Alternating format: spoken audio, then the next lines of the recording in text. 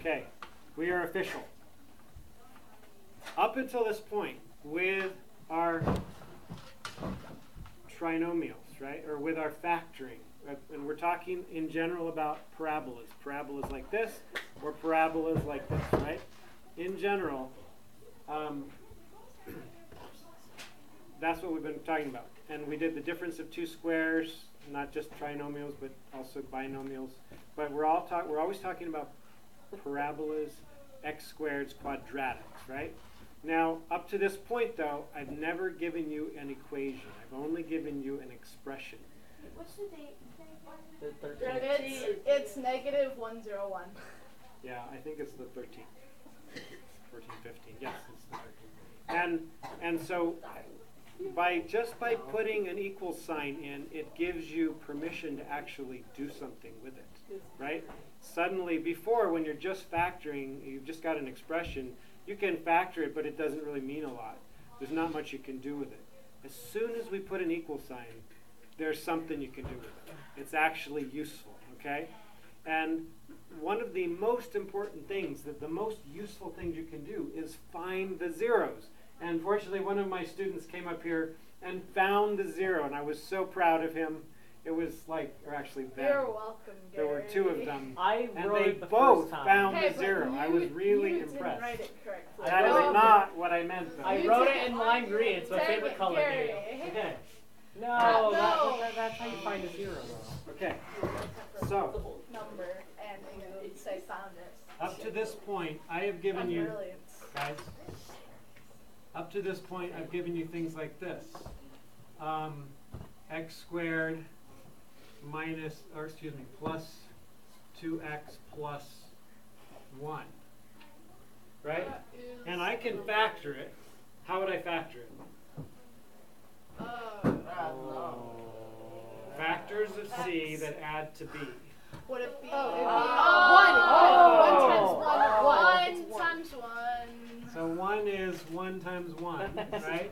Yeah. 1 plus And then 1. it'll be Everyone's X. just like, Well, plus 1 is 2. So it'd be 1. x plus 1 That's about to see X times plus x 1. plus 1, right? I nailed that. Yeah.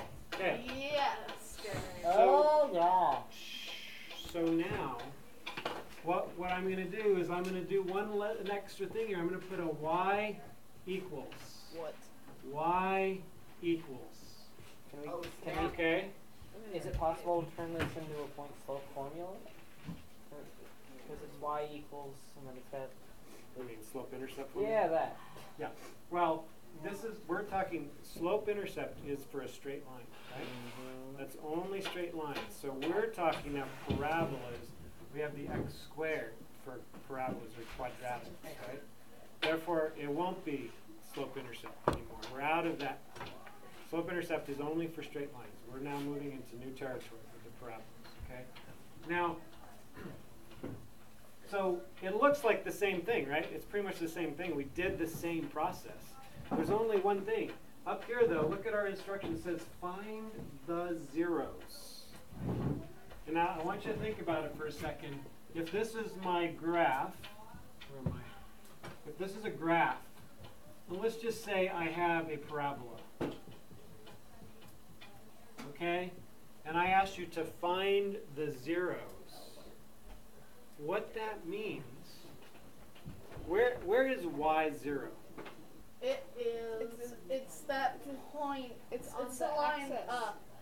The Well, y this vertical line. This is my y-axis. The This is my vertical x-axis, right? Zero. Let me redraw this. So it's It'd be a little on the clearer. y-axis. It'd be on the Y0. y-axis.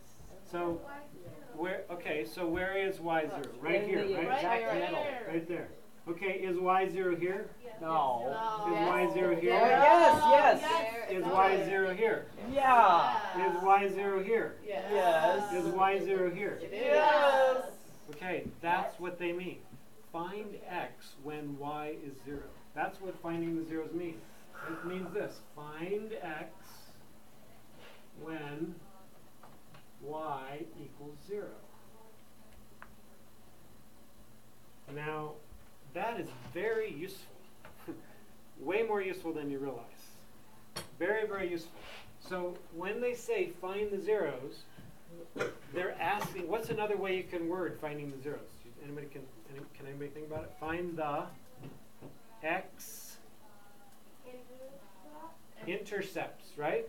Wouldn't you agree with me? The only thing is, with a straight line, there's only one x intercept, right? It just crosses the x-axis in one place. But with a parabola, it crosses in two different places. Very useful information. Very, very useful. And you'll understand more of that as we move forward. But the main thing right now is to understand that finding the zeros means find x when y is 0. So how would I do that here? How would I do that here? What would I have to do to the y? Yes, Mira. Make it 0, right? Just like you did when you were finding, remember when we're graphing slope, standard form equations, straight lines, remember? You got 2x plus 4y is equal to 8. And to find the x-intercept, I make y 0, meaning 4 times 0 is 0, so I hover it up, because y is 0. Right? 2x equals 8, x equals 4. I found my x-intercept. X is 4, right? Yeah. So the same thing is true when I'm dealing with quadratics. To find my zeros, or finding my x when y is 0, I am actually finding the x-intercept. So I could write it this way as well. I could say find the zeros. I could say find x when y equals 0. I could say find the x-intercept, which means, so really focus, guys. Finding the x-intercept means finding x when y is 0, right? You guys all get that, right? Okay. Totally get that. There's one other thing, well, two other things that they could say. They could say find the roots. Find the roots. Notice the root is where it touches the ground, when it first enters the ground, right? That's the root. So that's another term. It's not used as often, but it is used. So you have to know that when they say find the roots, that means, oh, find the zeros. The last one is, we do have an equal sign, right? The last one is a little more subtle, because they could say this: solve for x. And that's weird because you've got an x and a y, right? But when they say solve and they're talking about quadratics, when they say find the solution, right? They're actually saying find the zeros, okay? Find x when y is 0. So when y is 0, you're on the x-axis, anywhere on the x-axis. Okay, so like Mira said, I'm going to change the y to 0. So I'll just start over again. I'll say 0 is equal to x squared plus 2x plus 1. And I like my 0 on the right side, so I'm going to put my 0 equals 0 over there. And yeah, this one, I'm not going to erase it. I'm just going to proceed from here. Does that make sense? I like my 0 on the right. It's just my habit. It doesn't matter though. Oh, fine. Right? On the left. And then, yeah, you like it on the left. Well, so there, right? X plus 1 times x plus 1. Remember I told you factoring is really useful, right? Well, here, before I factored, there's nothing else I can do. You guys listening for sure? Okay. Before I factored, when I set it equals 0, before I factored, there's absolutely nothing I can do. After factoring, I can actually solve the problem. Yes? I think I know what x is. What? Negative 1. That is correct. Because How did you negative get that? well, negative 1 plus 1 is 0, and when you multiply 0 times 0, you get 0. So I mean, you know. Right. Interesting. Interesting. So I have a question. Okay, that's brilliant, Gideon. That's brilliant. So I have a question. If I wrote a thing here, let me just say A times if A times B equals 0. What do I know about A and B? They have to be They're opposites. 0. They have to be opposite. Yeah, they're both 0. Okay, so let me start with one at first. So Ben, Oh wait, are you multiplying it? yes, A Okay, times no, B. then one yeah, of them I has to can't. be 0. Wait a minute. So One of them or both of them have to be 0? One One of of them them. because it's Are you A sure? times B Yes. Yes. times A. But what if you had two very, very tiny numbers and you multiply them together? Then No. you get a bigger number. No, Yeah. Dad, then you'd still Not get. necessarily. Because Well, let's say they're well, both unless it's fractions. negative. What if they're both fractions? Never mind. Then, One no, over- you'd still 1 get. over 2 billion times 1 over 2 billion is That's even still not smaller. That'd be Zero. that would That be wouldn't be 0. It But would it's be still a not small that would zero. be 2 over 2 billion, I think. No, So maybe. it has to be, at least one of them has to be 0. Is that right? You guys are agreeing with that? You just created a rule. That is an algebraic rule. That if A times B equals 0, then Silent. either A equals 0 or, another space, oh I do, or B equals 0. That is actually a rule, an algebraic rule, which you guys just discovered, you know. You guys could be in the Academy for Mathematical Geniuses or something, right? Well, I'm pretty sure we didn't discover that thing first. You probably didn't. But But pretty much it's everyone learns brilliant. algebra. It's a brilliant rule. Not really. So Not how does that apply to this? Would you guys agree with me that in this case, this right here is my A. If A times B equals 0, this is my A. The x plus 1 is my A, right? You see that? It's this blob times this blob, which is my B. Wait, Gary, but they're both the same. Correct. Right. So soon you're going to see some that are different. But yeah, good point. So, but since they're both the same, yeah, let's just say. So that means either A must equal 0 or B must equal 0. Now, when you're dealing with binomials, there's an extra step, which Gideon did. He said, well, what would x have to be for this to be 0? And he said -1. That's right. Oh, you So, can just do the opposite. But every the time. other thing you could do is you can do this. You could write x plus 1 equals 0. We know that that must equal 0, right? Either that one or that one, but since they're the same thing, they both have to equal 0, right? Because that's the only way you're going to get 0 is if they're both 0 in this case. So if I subtracted 1 using algebra, x is equal to -1. Or, as Gideon did, he just said, well, what would x have to be for that to be 0? Wait, Gary, I have a -1. question. Yes. Why not just use the opposite of that number? Because a number times it or plus its opposite is 0. Very good question. And if it just is x plus something or x minus something, it works. If it's 2x plus something, then you have to do one extra step. I'll show you. I'll show you. But we're not going to get into those yet, but that's okay. I'll show you anyway. I'm feeling Can smart I erase today. this? Yay. Can I erase this? Yeah. All right. You always feel smart, Ben. Be quiet. I am. I All right. So let's do number 2. Let's try another one. How about x? Whoops.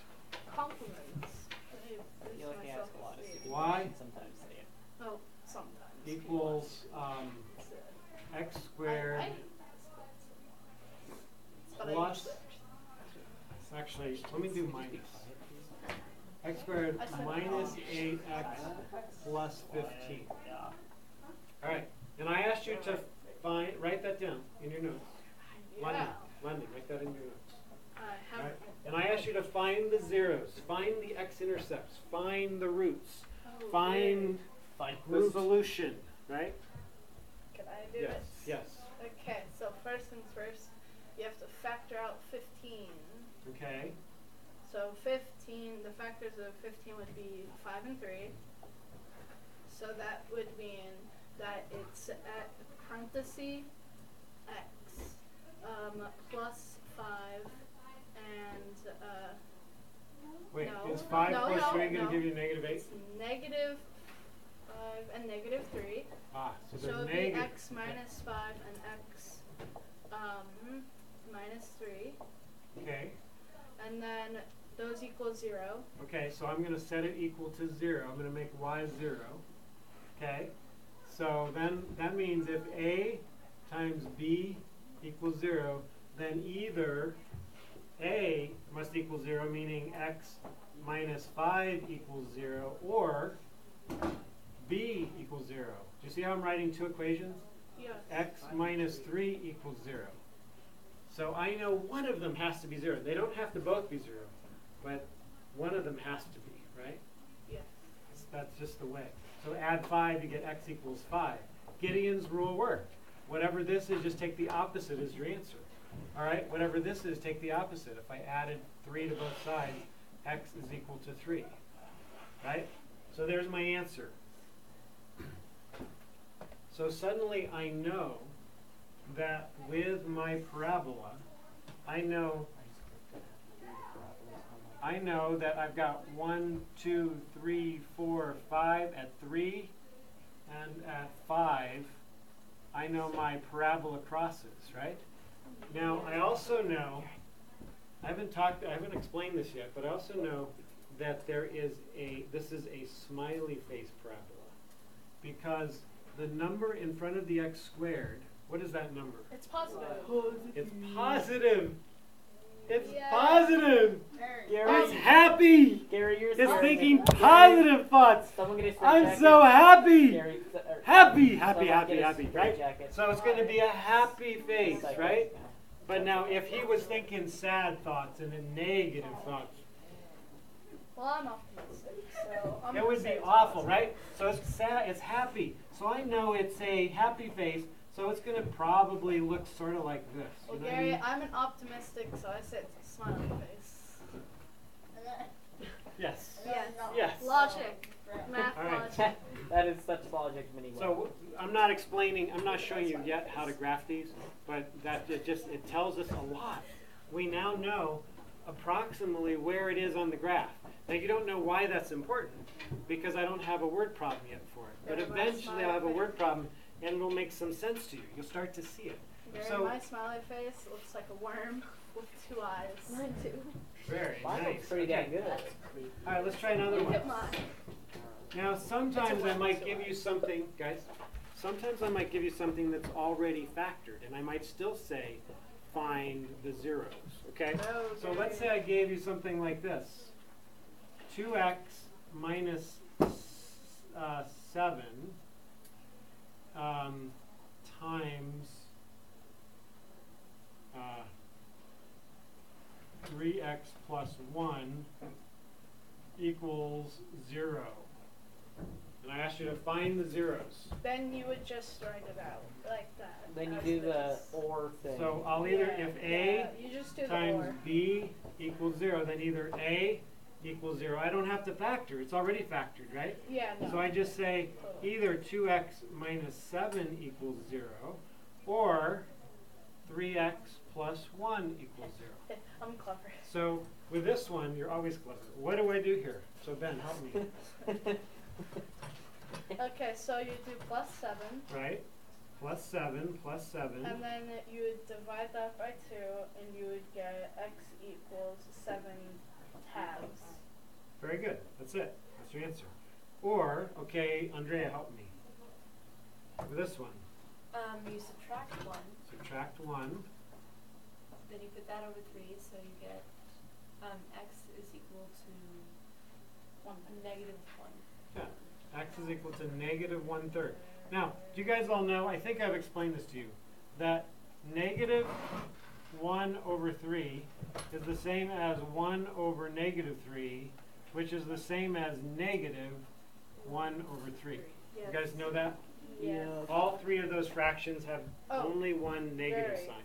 What would we do if it wasn't y equals and it was x equals?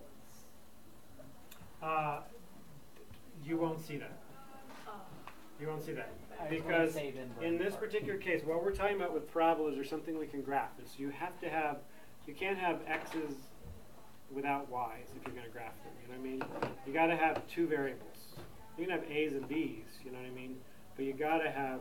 I can't say x is equal to 2x minus 7 times 3x plus 1. I could, but then it would be. I'd have to try solving it and see what I could do with it. But you'd have to use algebra. You just sort of play around with it. You know, you'd have to multiply things out first, bring the x over, subtract it from both sides, right, and get it simplified, and then see if you can factor again. Well, I mean, you could, but you're not going to get that kind of problem. All right, so I think that's all you need to know. Now, you're not going to have one of these like these yet, right? the ones you're going to have are going to be like these, where I want you to factor them, set them equal to 0, and give me the answer. But you do understand the difference between what we've done in the past and what we're doing now. In the past, there was no equal sign, so all you could do is factor. With today's equation or problem, you are being asked to factor them just like before, but going one step further. It's pretty easy, right? It's a piece of cake, really, right? The hard part was the factoring. The easy part is, oh, well, it's either going to be 5 or negative. 5 or 3. You know, that's easy. But it's just going that extra step, right? So that's, what time is it? It's 9:49. It's So Okay. we've got time to do the homework. please. All right, so I'm going to turn this off.